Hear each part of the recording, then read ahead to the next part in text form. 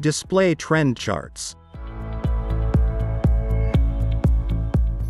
Trend charts can be displayed in several ways. Trends as an application and is therefore selectable via the application view. However, trends can also be selected via the related items in the system monitoring. Let's start with the application view first. Trends are located in the application view under Applications in the dedicated Trends object node. When selecting this trend node, the trend application displays all related trend objects such as offline trends, online trends, and trend view definitions in a tile view we already got acquainted with.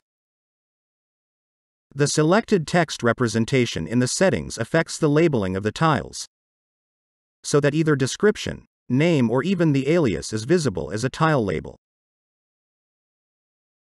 When selecting a particular subfolder, the trend snap-in displays all objects present in that subfolder.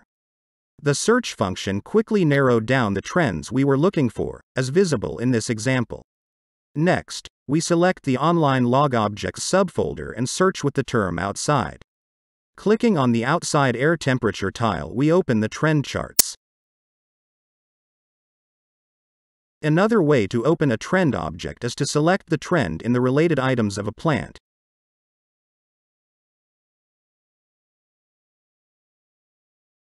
either in the secondary or in the primary pane of the system monitoring.